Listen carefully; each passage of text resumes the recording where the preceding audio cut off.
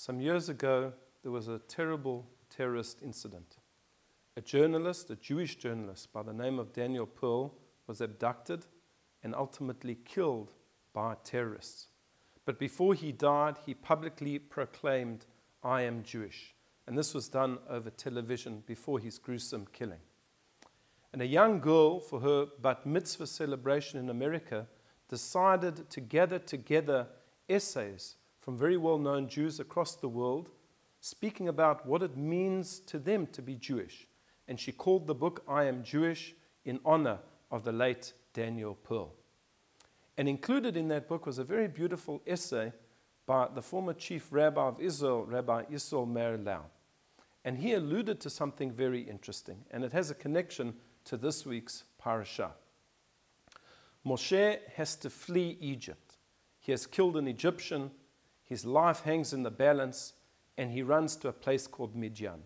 And there in Midian he comes to a well, and he encounters the 7 daughters of Yitro, and they are being persecuted, oppressed by a group of shepherds. He chases these shepherds away, and he assists the shepherdesses in giving their flock water to drink. They go back home, and their father Yitro says, "How did you manage to come home so early tonight?" And they said, "Ish Mitzri, an Egyptian man, saved us from the hands of the shepherds."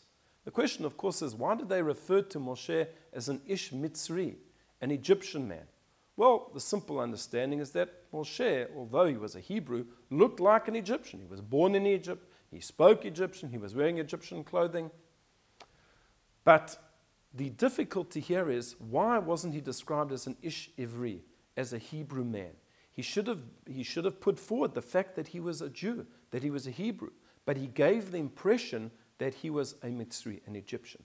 And because of this, the Midrash tells us something quite astounding, that he didn't merit to be buried in the land of Israel.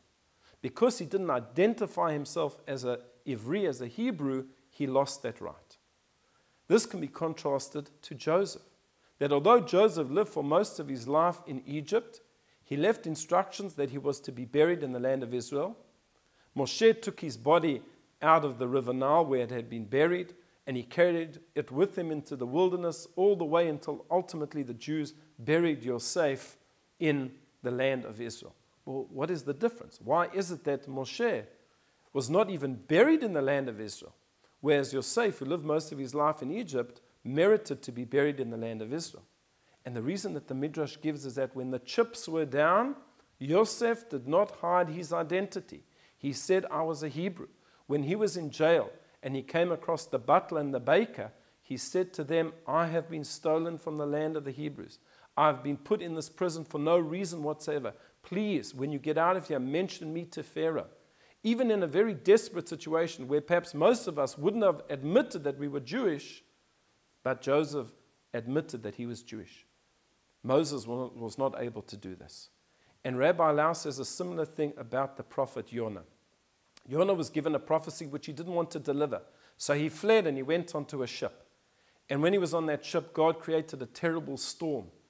And the captain of the ship came down and said to Jonah, "Who are you? What do you do?" And he said, "I am an Ivri. I am a Jew. And this storm is because of me." Even when the chips were down, he admitted that I am a Jew. And this is exactly what Daniel Pearl did. He was a secular man. He wasn't connected to Judaism. There was no need for him to say that I was Jewish. But at the last minute of his life, he admitted, "I am a Jew." And therefore the Sefer HaChasidim, a famous work of one of the early German pietists, tells us the following halakha, fascinating halakha, that if we're in a situation and people are speaking about us and they think that we aren't Jewish, it is a mitzvah for us to acknowledge the fact that Ivri Anochi, I am a Jew.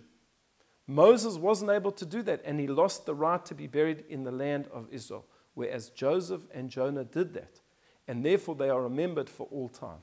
So even when things are difficult, even when things are hard, we are to remember, Anochi Ivri, I am a Jew. I wish you a Shabbat Shalom.